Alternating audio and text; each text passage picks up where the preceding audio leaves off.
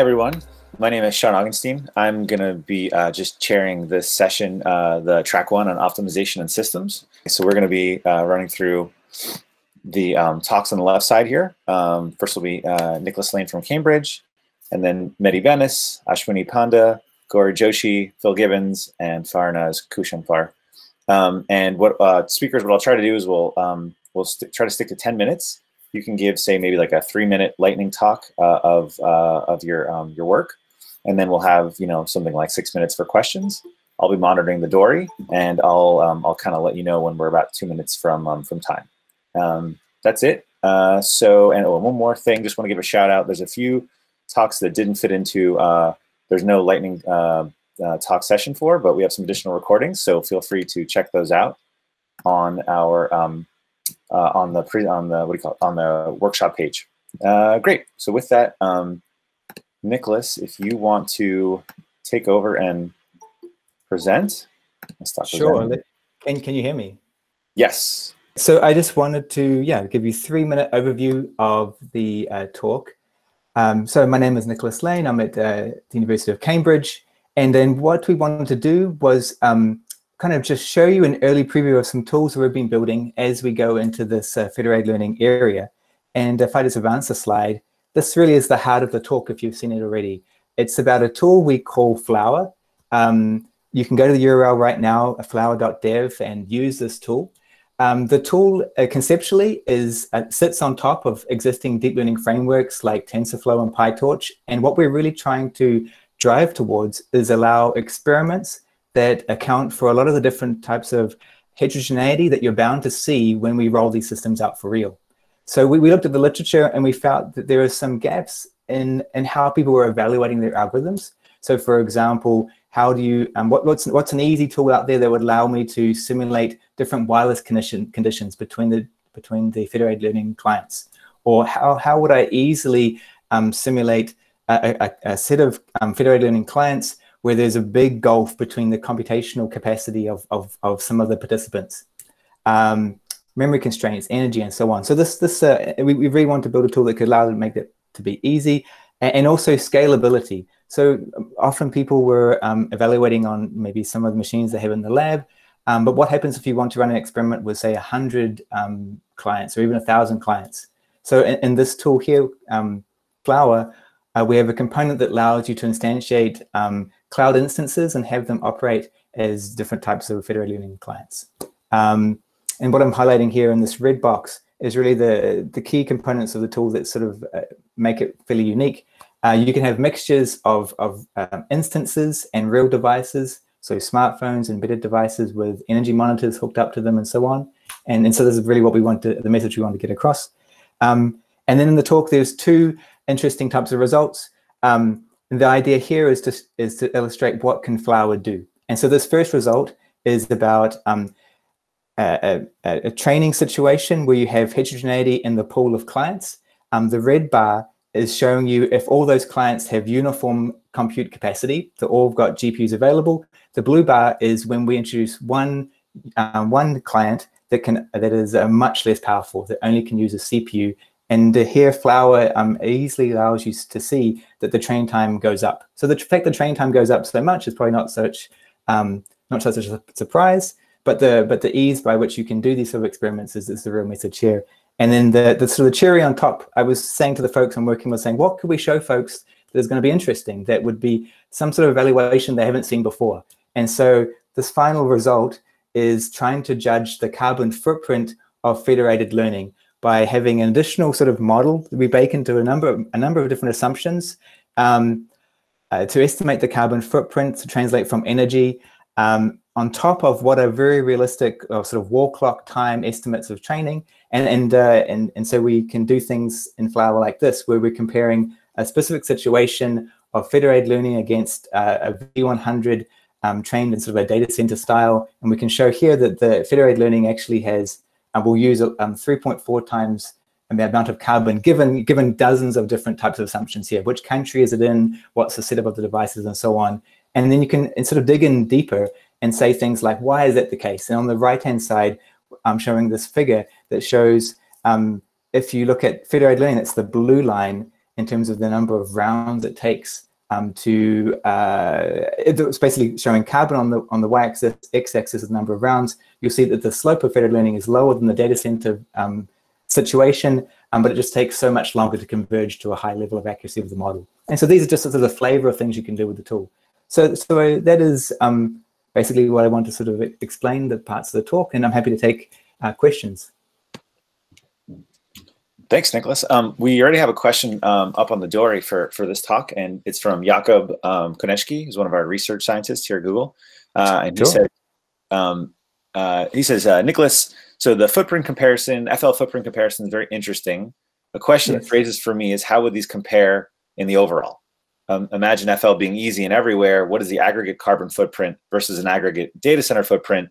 That's more of a seed for follow-up discussion. But I think what's the ubiquity of FL? How does that contribute? Well, it all depends on how you want to measure these things. But if you just jump in there and say the key thing that's going to be different is cooling. If you're going to so data centers have this cooling component. Obviously, if you have many devices, they will be changing the temperature of the environment to a degree. But you know, you have data centers that might spend 30% to 60% of their energy in cooling. These numbers vary from data center to data center, but that's the big block factor that I would say. And again, this was really just meant to be a way you can see Flower being used to kind of evaluate very different metrics. That gets it kind of exciting to folks to design algorithms that meet these other sort of metrics. Can I jump in with a follow-up? Sure, Jason. Hi. Yeah, Jason Roselander. I'm on the Federated Learning team here at Google. Mm-hmm. I was very curious about this slide when I watched your lightning talk. So a couple of things sprang to mind. One was it wasn't clear to me whether you considered the carbon footprint of the network. Yes. Also, you did. Yes, we did. So I mean, the ugly truth when you try to do these estimates is there's so many factors you have to kind of make assumptions for. So we did best effort assumptions for the networking and even the storage. So there are some sort of papers out there that try to do called coarse grain estimates based on how much data is moving. And we even found numbers that vary from different country to country. So there's an archive paper that I can point you to that has the methodology in it. Okay. But yes, yeah. I was just surprised to see that the carbon footprint of federated learning is so much lower, because in a normal federated learning setting, you know, you have to move. There's so much communication from edge devices like people's phones all the way over the internet to the data center. Oh, so so we found it 3.4 times larger in terms of carbon emission. And you would think it'd be higher? Okay, no, that does correspond to what I would expect. I would expect it to be higher because of the transmission cost of FL to edge devices versus data center. Yeah, so this is even. I guess I'm misreading. I guess I'm misreading this graph where the data center line appears to be higher than the federated learning. Yeah, I guess I was a bit careless in describing these graphs here because I was sort of conscious of 3 minutes. But yeah, you notice that sorry. You can say it's actually the federated learning scenario that we assumed is actually a very powerful one. So these Jetson TX2s, they can really crank things out, and there's a 50 of them participating to train what is quite a small model. So really, this is kind of I would say this is a toy example too, because where you'd want to really see this being used is sort of, you know, with a giant model, lots of data distributed, maybe even the data naturally exists on the clients, obviously, such that it would have a natural advantage over the data center itself. We have to kind of ship the data to the data center versus a situation where the data would sit on the client edge. But I mean, so as I mentioned in the talk, we thought this would be kind of interesting metric to assess, because it's not even clear when is a good situation to use federated, when not to use federated, for how big a model, for what's the situation, what's the powerfulness of the clients you have available, and so on. So, Sandy, take a look at those things. It's interesting. Thanks, Nicholas. I think with that, we'll move on to the next talk. Sure. Thanks. Thank you so much. That was really, really interesting. And next we have Mehdi Benes, who's going to talk a bit about FL and networking. Very good. So yeah. So basically, today I thought to talk to you about the intersection of federated learning and wireless communication, and how we could actually benefit from both of them. So somehow more than the sum of their parts. So let me just start. So some context. So why federated learning is so important in 5G? Since I'm wearing the hat of communication scientist here. So essentially, the wireless networks are becoming extremely complex. This is driven, of course, by the new applications ranging from virtual reality, autonomous driving, and others, which make the network very complex. Of course, data is increasingly generated at the in a distributed manner. This is where federated learning comes to play. Typically, the focus in wireless communication is not so much about privacy, but more so on latency, reliability, and energy. And maybe thanks to last year's paper of Peter and Al, federated learning is currently maybe top 2, top 3 research topic in wireless. So when I say wireless, it's academia and industry. Okay. So now the goal here is in fact to list down a few desiderata. So what we want to have here, in fact, in terms of co-design, one is the fast convergence of the model training algorithm.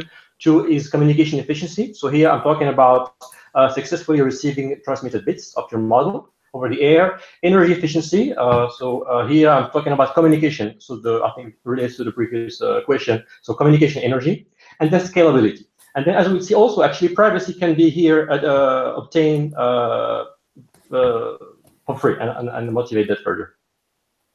Now, just to explain you the difference between what we call digital federated learning on the left versus analog federated learning on the right. So in digital federated learning, this is in fact when you have, say, a number of workers, and every worker will transmit its model over a dedicated orthogonal resource, could be time, frequency, and then of course you average the models on the base station. So I mean, this is obviously not going to scale very well in terms of workers, because essentially you require orthogonal channels. On the right-hand side, this is the new system design here, where actually we leverage what we call analog communication. Where here, as you can see, this is the hopefully you can see my mouse. So all the workers, in fact, are going to be transmitting on the same resource block. So essentially, contrast that to the digital case, you are much more communication efficient, and in fact, in one go, you're able to transmit the model to the server. Essentially, what the server gets here is a fading perturbed model, plus some channel noise, essentially to recover the model. So there are many benefits for that. In fact, it's obvious to see what happens when you transmit on one resource block versus many. But essentially, what you can also show, in fact, that you can get privacy for free, because here the channel will actually allow you to hide some sense of the model over the air. So this is essentially what we sought to do. So just some results here to motivate this, in fact. So what we plot here, so this is training loss versus the number of communication rounds for number of baselines, the analog, the digital case. And in fact, what we also wanted to compare here, for fairness, we were kind of kind with the digital case. We assigned 10 times more resources to the digital case. And as you can see, I mean, the performance of the analog case here, which is called, so this is for analog federated ADMM. The convergence is much faster, and in fact, you need to increase the number of resources by tenfold in order to match the performance of the digital case. Okay. For energy efficiency, so this is for communication energy efficiency. Here, as you can see, in fact, I mean, the analog case is much more more energy efficient than the digital counterpart, and you need really to wait for 2 things. One, you need to wait for 200,000 here number of channels associated to the digital case, but also you would need to require a very high signal-to-noise ratio. Contrast to that, the analog case works even when the signal-to-noise ratio is very low. This is the same result for the image classification. So this is for image classification. Again, we see the same insight. Okay. And also for scalability here, we thought to look at how many channels you need to use in order to guarantee given training loss and accuracy. As you can see again here, I mean, the analog scheme, in a sense, is really, doesn't require to scale the number of channels with number of workers. So essentially, you get free meals pretty much everywhere. So just to conclude here, I mean, yeah. So the co-design here of wireless communication and federated is essential. In fact, by looking at the analog transmission, you get this co-design kind of by nature without forcing it.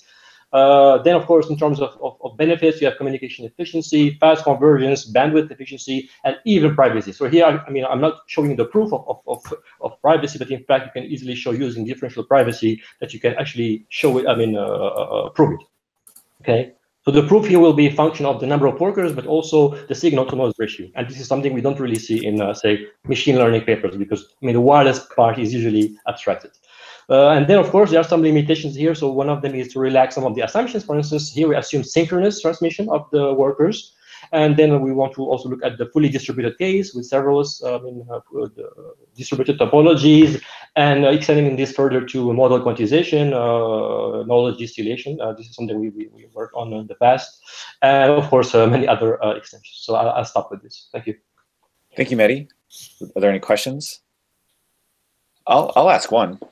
So this I found this very fascinating, and this notion of analog federated learning, it's one that's, you know, it's sort of predicated on, I guess, a sort of a local model, right? Where, say, this is like a cell tower, and you know, there's not a sort of hop via a network. This is a hop all via over-the-air kind of transmission. So, is there any sense of sort of, you know, so this is really well suited for local federated learning problems? Is there any sort of sense of how this could be composed with sort of an additional layer that, you know, like, let's say you're doing federated learning on a larger scale, where once it reaches the cell tower and now needs to get back to a data center for the server round, how that might be composed? So here the idea of using analog federated learning is, in fact, that it will scale very well, right? So this would work for Internet of Things devices, in fact, right? It would work for base stations. Say if you have, say, in a network, you have, I don't know, K distributed towers, base stations, and they want to, for instance, run your federated learning analytics in this case, right? So you could use this, but it depends on the requirements. So here, if you want to, again, you want fast convergence, and if you're limited in terms of wireless resources, you cannot use a digital approach, right? Because you don't have enough resources. So you have more workers than resources, right? And actually, the performance in the digital case will get worse as you increase the number of workers because of interference. Unlike the analog case, where actually, you know, the more workers you get, the better it is, because you're averaging much more, much faster. You see, that's actually like two different paradigms in some sense. Yeah, that's very fascinating. And I think the privacy also. Oh, sorry. So I think we're getting some background noise. Yes. Sorry, I posted a similar question on Dory, but I'm not sure that you answered his question, right? So yeah, this works beautifully, it works scalably if everything's within the same listing range, but that's not always the case, right? Absolutely, yeah. Very good question. So yeah, this is why I said we started with the parameter server, of course. So now if you have a user at the cell edge, right? So obviously the performance will deteriorate, but here the worker at every round will transmit its model. So even if the channel is impaired or the channel doesn't arrive at this time slot, you will have a better channel realization in the next time slot. So you can actually average that out. It's not an issue. The issue, of course, if I mean if you have say one cell and I mean you have a larger macro cell and the user is really far, say, kilometer away from the base station, then obviously there is a problem for it. That's why we are going for the fully distributed setting, just as in the parameter server setup, right? That's why people are now moving to the fully distributed, because you have shorter range, right? You don't have to go all the way to the server and come back. You just talk to your next device or neighbor. I still think you're not answering the question. I'm enjoying the answers you're giving, but so if I'm trying to run this algorithm on users that are in Seattle and users that are in New York, and I want them to average their models, there's no way I could do it. They're not within the same wireless range. Sure. Yeah. So here again, okay. So yeah, we need to have a confined area, because again here you're leveraging the multiple access channel of the optics. So obviously, if you get too much reception of certain workers, the scheme will not work. Although it could work, because you just need to average all the signals over a larger time slot. I mean, yeah. But as a killer app or use case, yeah, you would deploy this. I don't know, in a neighborhood, it works well. In fact, this has been already demoed here in Finland. We have demoed in our campus, so it's actually it's working. Yeah. Yeah, but not from Seattle to New York. Certainly not. Yeah. The glass half full, I guess. Also, by focus, I mean, in a local problem, you also avoid much of the complexities of sort of the things I think Phil's going to talk about in a little while, which is these very non-IID distributions that are correlated with geography. So if you don't need to do things that are different between New York and Seattle, which for many things in wireless you don't, then it works perfectly. Great. That's right. That's right. Yeah. Thanks, Mehdi.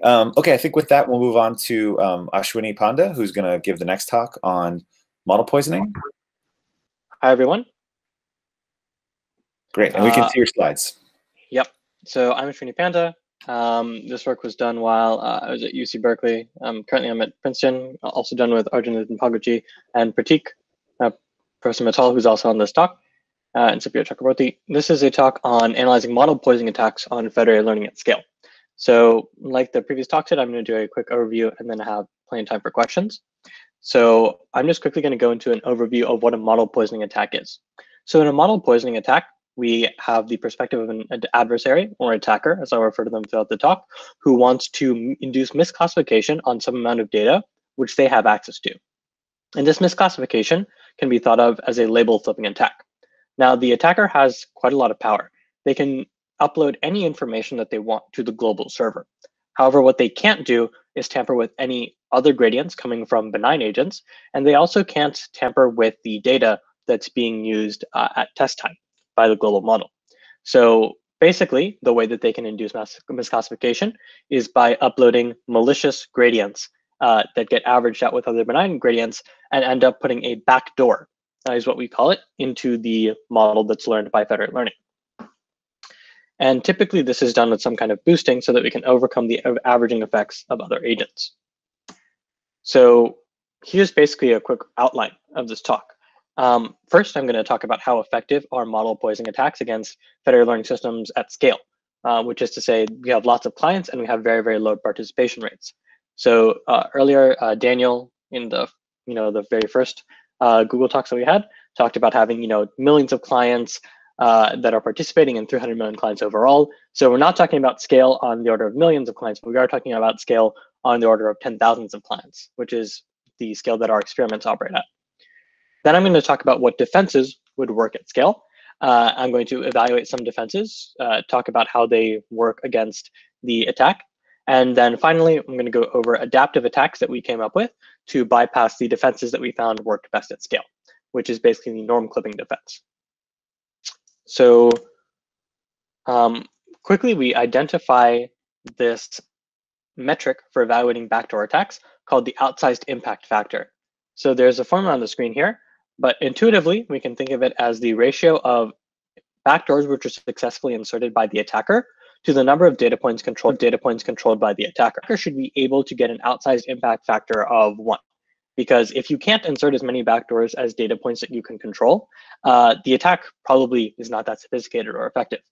And we analyzed previous work through the lens of this outsized impact factor, and we find that most of the previous work that we were able to evaluate has a very, very low outsized impact factor, which is to say that although the attacker ends up getting high accuracy, they aren't actually inserting a lot of backdoors compared to the amount of data that they really control. So we evaluate the model poisoning attacks without any defenses at scale, and we find that we can actually obtain an outsized impact factor, which is anywhere from 100 to 1,000 times larger than seen in any previous work. So immediately, this sort of sets the context that these attacks are a lot more effective than we thought. And we're going to see this theme throughout the rest of the talk, where we sort of evaluate some defenses that were previously proposed, and those defenses were previously found to be effective.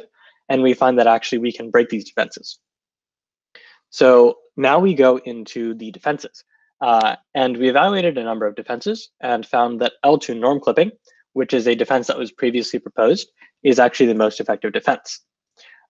We also have some theoretical justification for why this might be the case, but I'm not going to get into it right now. You can see it in the full talk. And we tried some other defenses as well, which had varying degrees of success. But as for L2 norm clipping, we can see that when we do L2 norm clipping, we can actually reduce the outsized impact factor quite significantly. Previously, the attack was getting an outsized impact factor of 10, but when we actually do use L2 norm clipping, we can reduce the outsized impact factor pretty much down to 0.1, which is a reduction of 100 times, without having a big reduction in our test accuracy. And we find that this works most effectively for a clipping factor of 5, which is to say that we take every single gradient and we scale it down so that the L2 norm of every gradient which is uploaded, whether it's from a benign agent or from an attacker, has a L2 norm at most of 5. This prevents the attacker from boosting their update in order to overcome all the other benign agents. So with this context in mind, we come up with an adaptive attack. So we have a few ideas, and the full ideation process of how you come up with this attack is in the full talk. But basically, we combine 2 techniques: a distributed backdoor and projected gradient descent. So when we combine these together, what the attack looks like is every attacker chooses a small fraction of the overall malicious data set, which could be thousands of data points. They take this fraction of the data set, and when they're computing multiple epochs in federated averaging, after each epoch, they actually clip their contribution down to the L2 norm clipping max threshold. So essentially, if there is a way for them to misclassify the data within the L2 norm ball given by the L2 norm clipping defense, this attack will find that update. And we see empirically that we see a Pareto curve emerge where we can actually recover a outsized impact factor of 1, albeit at the cost of a lot of benign accuracy. But this actually allows us to pretty much overcome the norm clipping defense entirely. And that is pretty much the brief summary that I have for this talk. And I'm happy to take any questions now. Thank you. Thanks, Ashwini. And we have one question on the Dory. This is from Jason Roselander, who says, you mentioned both clipping and secure aggregation, but the server, there's challenges to applying clipping in the presence of secure aggregation. So can you explain a little more how you interrelate the 2? Yeah, so norm clipping can actually be done using a zero knowledge proof setup. And essentially, the way that it would be implemented at scale is everyone has to basically compute a blinded, basically just like sum, because the L2 norm is actually just the square root of the squares of all the elements that you have. So it's, again, this is something that's going to go into the full paper. We basically come up with a way that this could be implemented as a secure primitive that doesn't conflict with secure aggregation, that doesn't require the server to be able to actually inspect each individual gradient by using a zero knowledge proof, or more realistically be implemented efficiently with a ZK snark. So let me see if I got that right. So you have a zero knowledge proof that the client has submitted a gradient that's within the L2 norm without obviously providing the actual value itself? Not necessarily if the client has submitted a gradient which is in the L2 norm ball, but more so, you compute I guess that is what it'd be. So you can compute the norm in a blinded manner, and then you just have to do one comparison inside of your circuit. And that doesn't mean that you actually get to do the work of dividing everyone. Like, you don't actually get to clip their gradients, but this would allow you to basically discard anything which is over the norm threshold. And we'd say that, that's basically good enough to implement the L2 norm. I look forward to seeing that, because I know that, I know that's been a problem that people on our team have looked at in the past, and I don't think have come up with an elegant solution for. So very, very interested to see what's in the paper. Yeah, absolutely. Thanks for the question. With that, we're at time to move on to the next talk. So thanks a lot, Ashwini. That's a really interesting topic, and I think we'll obviously hear another version of when Vitaly Shmotakov gives his keynote a little bit later, also on adversarial views of FL. So that's a really interesting topic. Next up is Gauri Joshi from CMU, who's going to talk about objective inconsistency and heterogeneous FL. Gauri, you want to take it away? Thank you. Let me just present my... So thank you for the invitation. This talk on objective inconsistency in federated learning is based on joint work led by my student, Jianyu Wong, who is also interning at Google this summer. As all of you know, in federated learning, heterogeneity comes inherently from the data. Because the devices that participate in federated learning collect their own data sets. The heterogeneity that we are looking at here is a combination of this data heterogeneity with computational heterogeneity. And the computational heterogeneity manifests itself in terms of variations in the number of local updates that are performed by different nodes. So in most of the optimization theoretic analysis of federated learning, we consider the homogeneous setting, where if you have, say, two workers, and these worker nodes or client nodes have their own local minimum, x1 star and x2 star, then they start from a common global model and make the same number of local updates.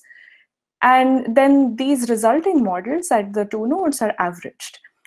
And when we do this, the average solution, the xt plus 1, eventually converges to a stationary point of the global objective, which is what we are looking for.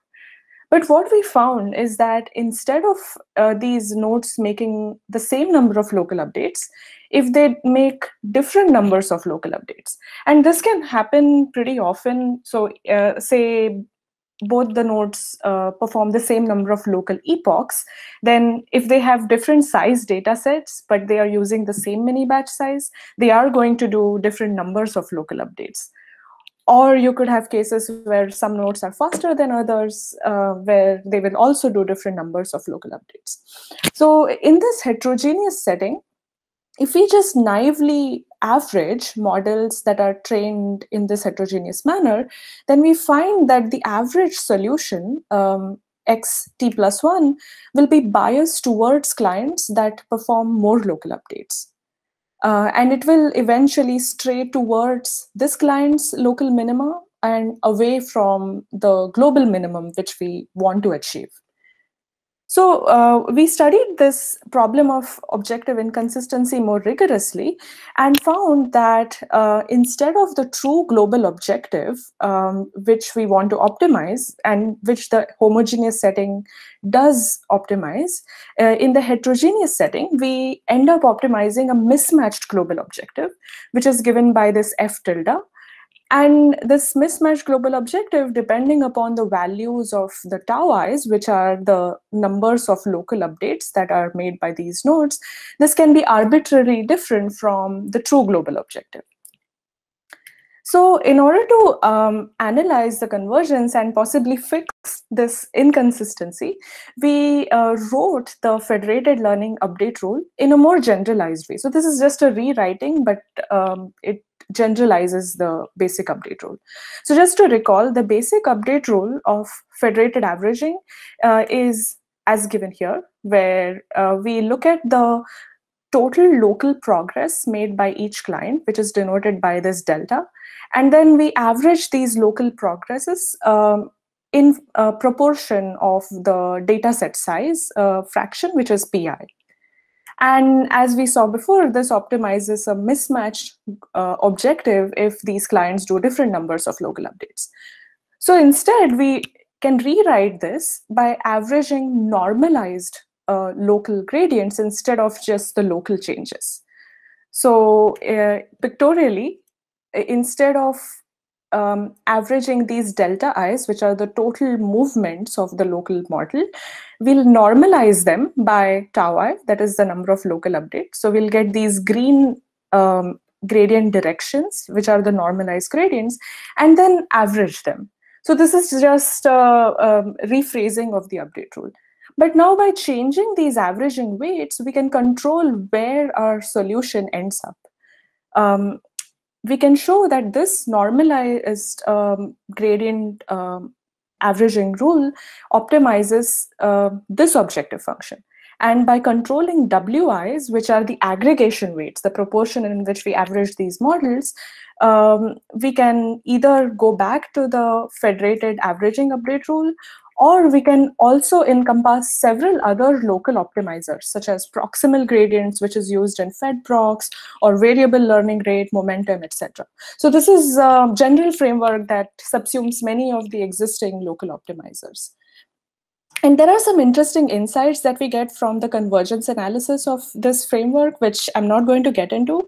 But by just looking at this objective function, we can already see a fix for the objective inconsistency problem. So if we want to make f tilde the same as our global objective f, then all we have to do is set wi, these aggregation weights, to pi. So that's exactly what we do in a proposed federated normalized averaging algorithm, which we call FedNova. So we just set these aggregation weights wi as pi, and then we can use this averaging rule with any local optimizer. So we can use it with federated averaging or FedProx or any of the other local optimizers.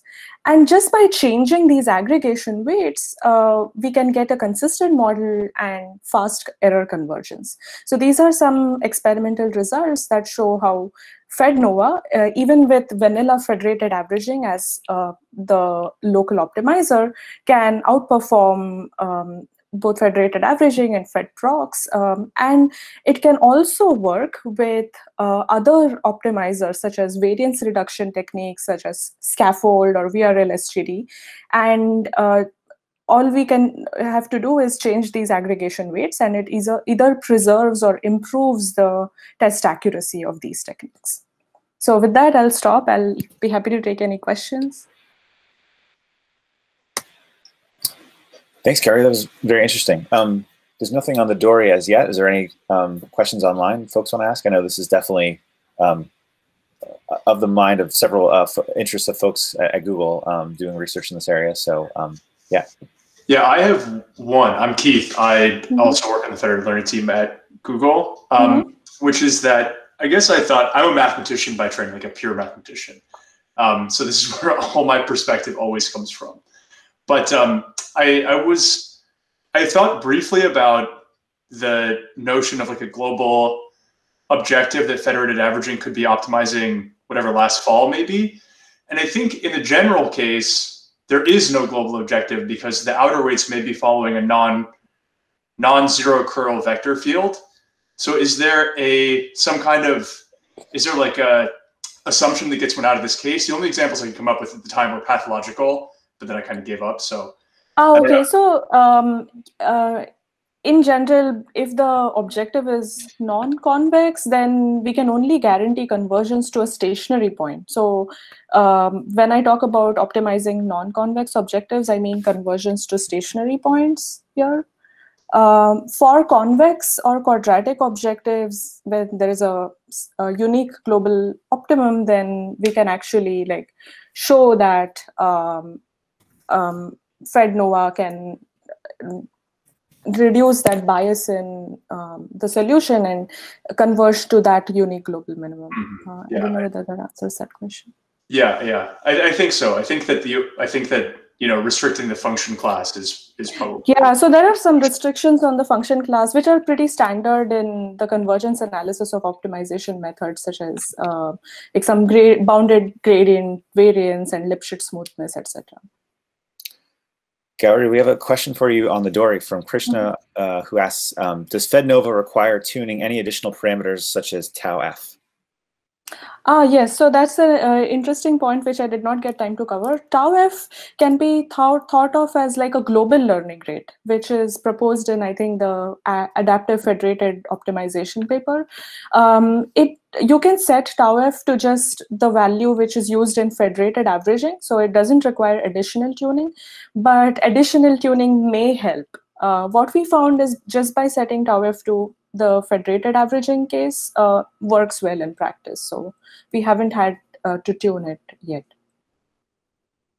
But it does offer additional degree of freedom. Thanks.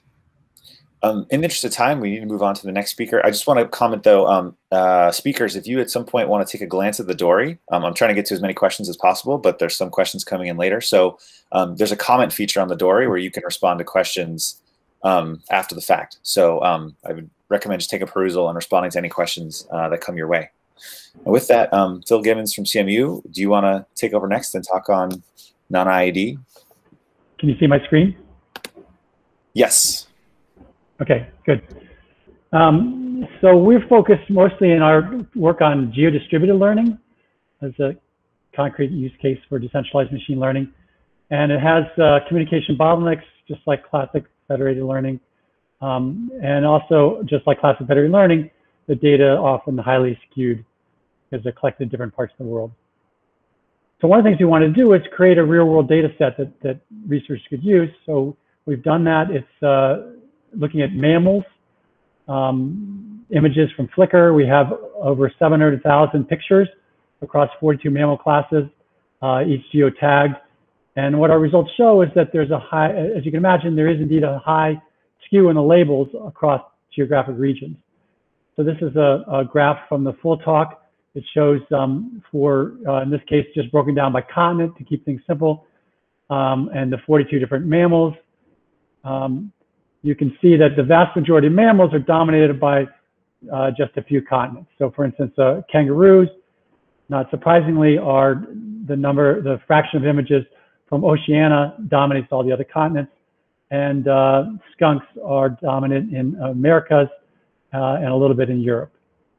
Okay, so indeed, if you look at this data set, you will have a good example of skewed distribution in the real world. In general, the paper that we're talking about studied experimentally mostly synthetically skewed data sets to see how pervasive the problem was. We discovered significant drop in accuracy, which I'll show you in the next slide. Turns out one interesting findings that we didn't expect was that the problem was even worse for DNNs that use batch normalization, like the ResNets and others. Okay, and that the degree of skew, the amount the data was skewed, determines how challenging the problem was in terms of accuracy loss. So this is just some example. We have the top one validation accuracy, and what we're comparing for several different models is the shuffled data case, where we just randomly partition the data, and the skewed data case, where we give certain labels to certain workers. This is with just case of 5 partitions. And you can see that compared to the random case, where the accuracy is pretty consistent across these different algorithms, in the skewed case, the accuracy drops significantly and sometimes diverges. What we're showing here is Fed averaging is in the green. It suffers. BSP is the model where you communicate every single round. So it's 20x slower in training than these other models. But we looked at things besides just federated averaging. And similarly for different data set, ImageNet versus Cypher 10, we had a huge drop in accuracy. And doing face recognition, we had, again, a huge drop in accuracy. So skewed data is a pervasive fundamental problem across these different applications, across these different algorithms. And what was interesting, as I mentioned, is that even BSP loses significant accuracy for batch normalization layers. Like the ResNet 20, you can see the BSP, even though it's communicating all the time, is still suffering significant loss in accuracy for both Cypher 10 and ImageNet. Okay. In terms of solutions, what we showed is that among a whole bunch of different things we tried, that if you replace batch normalization layers with group normalization, then we got rid of this problem. And then we also presented this thing called Skew Scout, which I'll explain here. So Skew Scout is a systems approach to addressing this problem, in which you adapt the amount of communication that's being done in these decentralized algorithms based on the amount of skew in the data. More specifically, based on the accuracy loss induced by that observed, okay? And the way this works is that periodically one partition will send its complete model to another partition, and that receiving partition will look at its local data and compare it to the model from the other guy and see how much the loss there is. And if there's a huge amount of loss, that means that these models are diverging, and so they need to communicate more often, because basically there's this tug of war going on between models that are seeing very different data and how often they're communicating to sort of stay in sync or not. And the end result is that we only communicate as much as necessary, and therefore we save a factor of 9.6x in communication savings over communicating all the time, even in the most highly skewed case. And when things are more ID, we can save up to 34x communication savings. And again, this is obtaining with no loss in accuracy. It's obtaining the exact same accuracy. All right, so let me just stop there and leave the key takeaways on the slide that I'm showing. Questions? Hi, Phil. I was curious whether you considered things like layer normalization as well as group normalization, or also just removing batch normalization entirely, because we did similar experiments in a similar work on resolving non-ID data for FedOut. Removing batch normalization didn't I mean, it helped in some ways, but it also slows down training and things like that. I mean, there's a reason batch normalization is so popular, right? It has advantages in terms of smoothing things out and generalization benefits, and allowing you to run much larger mini batch sizes and so forth. And so we were looking to replace it with some other type of normalization that might achieve some of the same effects. I have a question about the SKU Scout work and the adaptive this adaptation for skewed data. In your recorded talk, you gave an example I really like, which is this notion of because I always kind of wrestle with what does it mean to be non-IID? That's a little bit in the eye of the beholder, but I think you said you can live in Pittsburgh and not see lions every day, but still want to know what a lion looks like if they say a lion escaped from the zoo, right? Like it's something you care about even if you don't have tons of examples around you. And exactly. So I'm curious, do you observe, if you look at the orchestration patterns, do you notice particular, is the algorithm trying to select, say, a subset of clients on each continent? Are you noticing some behaviors in orchestration to achieve convergence in the face of decentralized data? Do you notice anything interesting, or that it never tries to over bias too much to clients in one particular continent, or does that make sense? I guess can you say anything about orchestration and the requirements of sort of a certain minimum set in any round of participation?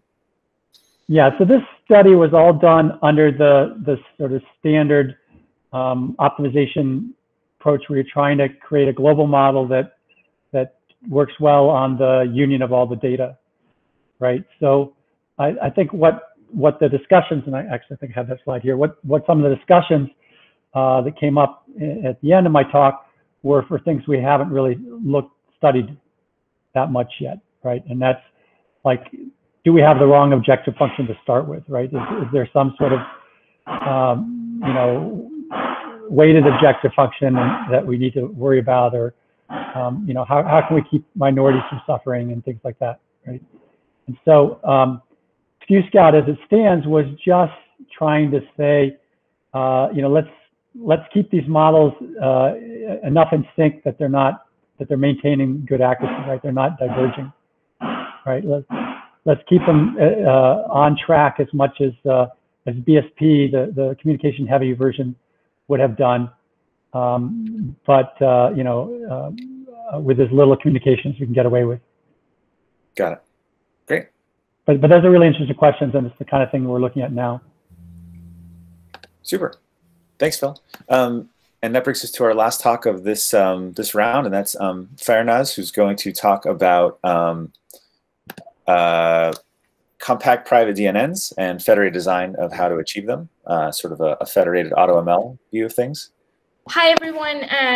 I'm going to talk about how this different models are fitting and customizing within the different devices. So if you think about AutoML, what we've done with AutoML is we've done a model customization where we take a deep learning model and then we customize it to a particular device, and we take the hardware constraints, and every time you do this type of optimization, we go through a number of compression techniques. Hopefully you don't really impact the accuracy, but all these techniques from pruning to decomposition to quantization, it helps us try to get some compact model into the devices that have that are really complying with the constraints of those devices.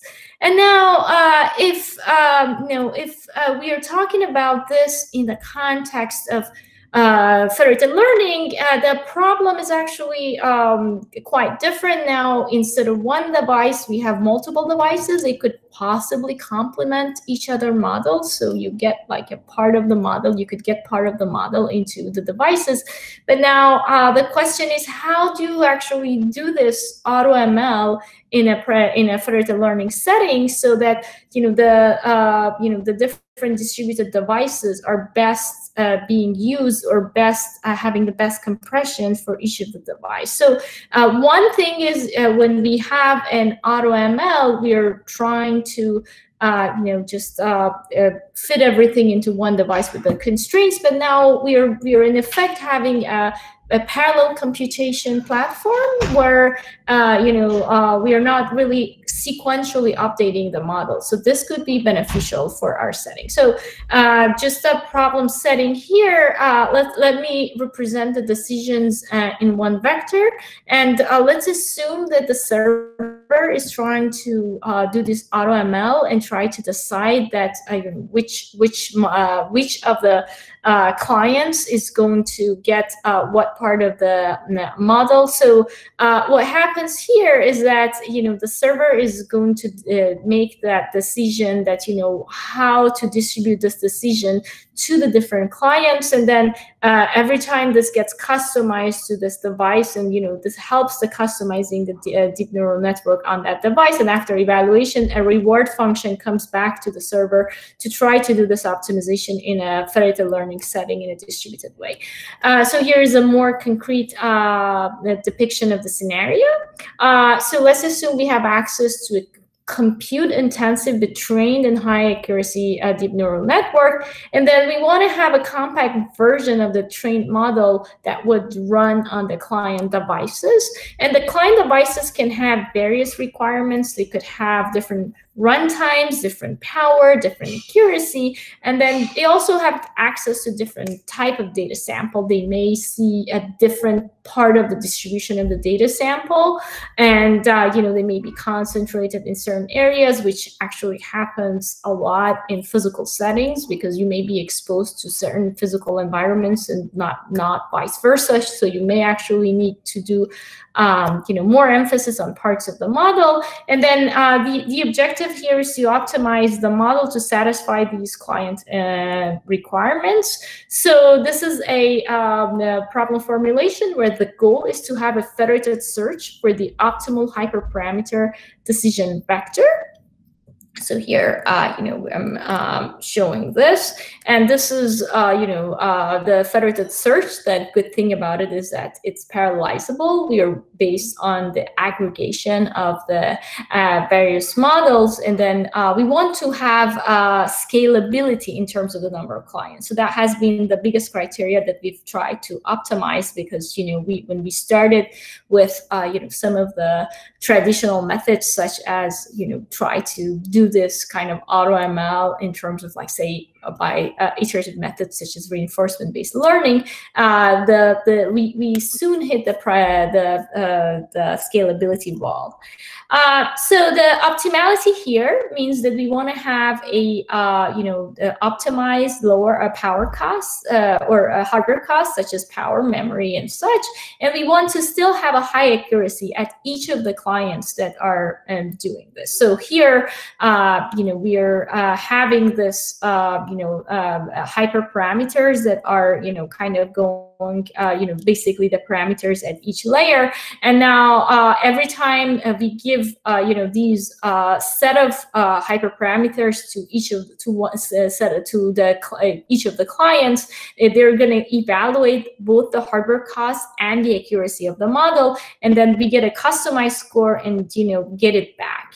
Of course, the main challenge here is the non-monotonicity of the model, non-convexity. We have a lot of interlayer correlation, high dimensional space, and if you really think about the search size for something like less than 110, it became like 110 to the power 132, which is totally unscalable. So what we have come up with is that we have a stochastic adaptive sampling based on stochastic optimization, and this is actually joint work with my colleague Tara, who's also here attending the workshop. And we're trying to maximize the probability of finding a near optimal solution by kind of varying this alpha, and with adaptive sample acquisition, where every time we are looking into the the samples that have adaptively not come from a distribution, and then we use the objective function in choosing the next sample. And we got this some really great results where we have actually came this stochastic adaptive method has led to a lightweight and inexpensive method, which really did not need back propagation through each of the clients. It achieved linear speed up in terms of the number of computing nodes and highly parallelizable. We compared it with other type of optimizations such as reinforcement-based learning. We had way better parallelization, and which was very suitable for federated setting. And this basically and we have APIs that makes this automated, holistic, and fully automatable.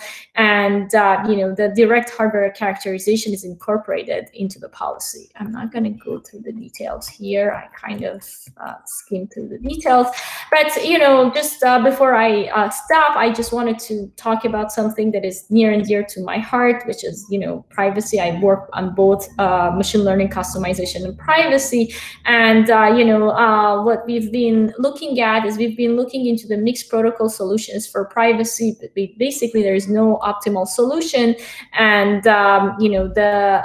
what we are trying to do is we're trying to look into a combination of privacy preserving mixed protocol optimization and AutoML to get the best out of the scalability and key management timing computing overhead for with this. So I just stop here, and I'll be happy to answer any questions you may have. Great, thank you, Farnaz. There's nothing currently on the Dory. Are there any questions on the live? Anybody would like to ask? Just one question. I might have misunderstood something, but when you're doing the AutoML and you're trying to make the model more optimized for the device, how do you normally you make a model very small before you put it on a device? So I'm kind of struggling to see how you can have on the device a giant model and then suddenly kind of incrementally shrink it down as you search for something, all within the space of what a device can hold, or maybe you're distributing that process. So the model is actually as I mentioned, the model is that the server is trying to kind of do the optimization. So the I guess I have to come back to this slide. Yeah, so I guess maybe that didn't come across. So the models that the clients run are the small models. So you're sort of using them as a samples of what it would do if you were choosing different compressions. Does that make sense? So each client is testing a different compression. Okay. Oh, I see. And there's server support for a pool of models. a larger pool of models. Yeah, well, yeah, basically you have many devices that are federated, and each of them are running one compression, and then you look at what the performance was, you try to approximate what the, what the function of all possible compressions is, and then try to search for the maximizer there. Does that make sense? I see. It's also a good chance to test what the model would be like on an actual device, because sometimes you have to assume how it's going to behave. Anyway. Cool. I hate to end things here or cut this short, but we're at 11:10, and I think maybe now's a good time for wrapping up this lightning talk session and take a 5-minute break, and then at 11:15 we'll reconvene for Vitaly Shmatakov's keynote. So I think we can. I'd like to thank all the speakers. Everybody's virtually applauding from the comfort of their homes. Thank you so much, and again, the Dory. Feel free to ask further questions on the Dory, and speakers, if you could check the Dory kind of periodically today and tomorrow and respond to any questions, that's a nice way to continue the conversation. So we'll take a 5-minute break and reconvene for keynotes.